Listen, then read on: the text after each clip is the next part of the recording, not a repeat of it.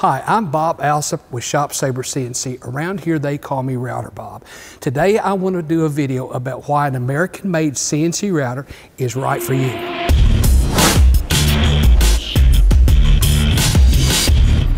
You know, when you start looking at CNC machines, you really have to start looking at what makes ShopSabre stand out so much. And to really understand what we call the ShopSabre culture, you really need to understand a little bit more about the company. And let me fill you in on that.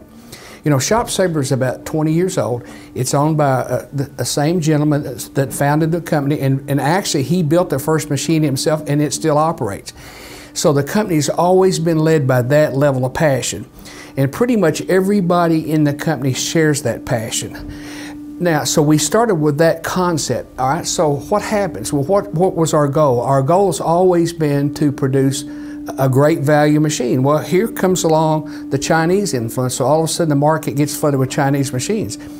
We as a company had to figure out how to compete with that and produce superior American-based products, and we were able to do that. Our manufacturing facility is in Lakeville, Minnesota. It's just south of Minneapolis.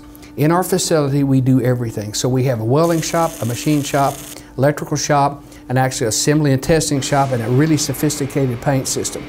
So that lets us do everything. But you know what really makes this work are the people. We basically have workers that have been with us a while, and they're very loyal. They're very good jobs. We have them cross-trained, so you know, if your machine needs its table cut this afternoon, there's 5 or 6 people back there that can walk over and do that. So it makes it a really efficient way to get things done.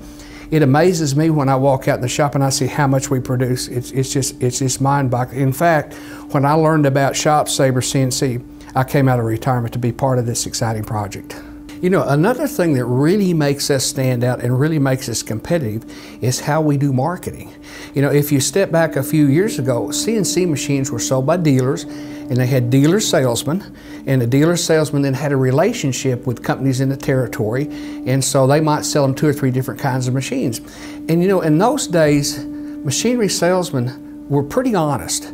If a machinery salesman told a customer something incorrect, it was because they were uninformed. That's kind of changed now. They're not nearly as honest.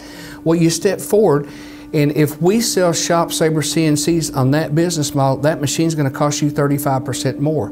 Nowadays, I can't afford to pay a dealer commission and afford for a salesman to travel around. We don't need to do that anymore. Now we use videos like this one you're watching and the internet. So that becomes our business model. But that gets out of hand also. And let me tell you what happens. Some of the companies, for instance, that basically bring machines in from China, well, they don't make anything. They basically paint them their color. And so what happens is they use the internet to sell it. But it's more like a boiler room approach. And let me tell you what happens. You're on your computer and a little ad pops up there and you click on it. You just became somebody's sales lead. Well, now here's how the business works. Okay, so you get a phone call and the salesperson starts talking to you, and you kind of get an idea. I'm looking for this machine, and you say, okay, well, here's what I've got that'll work for you. And you know, there's a published price here, and then there's always a deal. Oh, well, we're running a certain special. That's to make you do something now. But you don't know what the real price is. The real price is what that salesman's looking at on the screen. That's the price he can't go below. Now, here's how the thing works. The salesman is making a base salary or something, but he gets whatever he gets above that base price. So some of those salesmen you're dealing with are making more money than you as a company owner are going to make. Now here's what happens. That's a really greed-driven system, and the consequence is it tends to make the salesman try to sell you more because he makes more, or it also, sometimes they're not as good with the truth as they should be. Maybe they don't want you to know that the machine's made in China. Maybe they want to gloss over that. That's the problem with that system. We use a slightly different approach at ShopSabre on how we do sales, because first off, our salesmen are not paid on commission because we don't want to put greed into the process.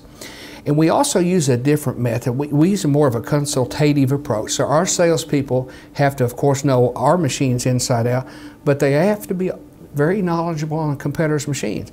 we do a thing we call a competitive analysis, and what that does is, let's say you're looking at one of our machines and someone else's, we'll evaluate each machine and tell you exactly what you're getting for your money, what each machine has, what it doesn't have. So that becomes a really, really good method.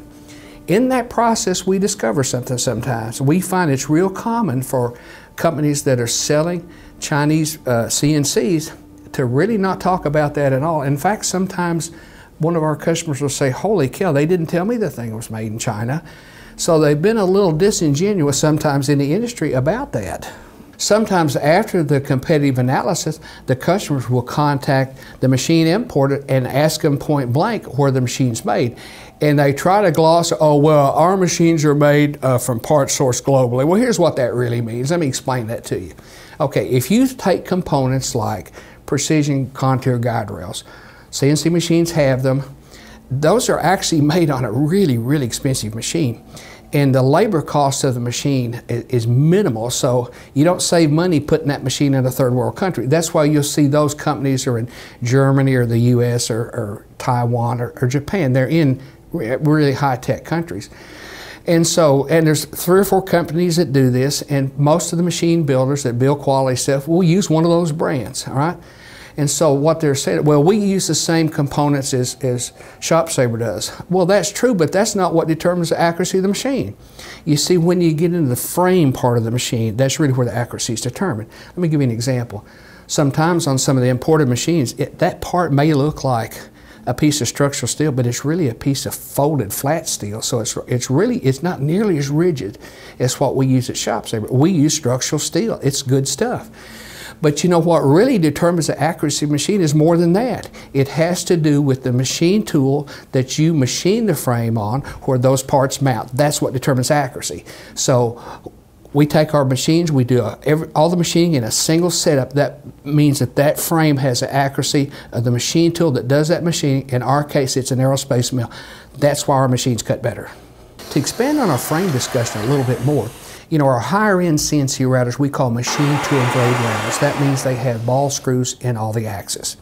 Now what that does is that produces a machine that's more accurate, and it gives you much better edge finishes on hard to cut materials like plastics and some aluminums.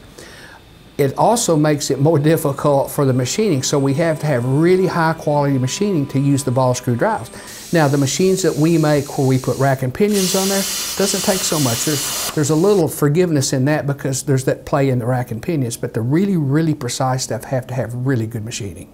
We offer 2 types of drive motors for the machines: AC closed-loop digital servos and simple stepper motors. Now we use AC digital servos for the high-end machines, and we do that because the control knows at all times where the spindle is. If something goes haywire, the control knows it and it stops things. When you use steppers, you don't have that luxury. The machine says go here, but it doesn't know if the machine went there or not. So if you have a programming problem or something happens, once that stepper motor loses its place, theoretically the next move's random. That can be right across the table, and you never know it. So there's a little safety hazard there. Also, we don't make tool changer machines with steppers. We only use closed-loop AC digital servo simply because of safety. Now, we do on low-end machines use steppers because they work pretty well on low-power machines.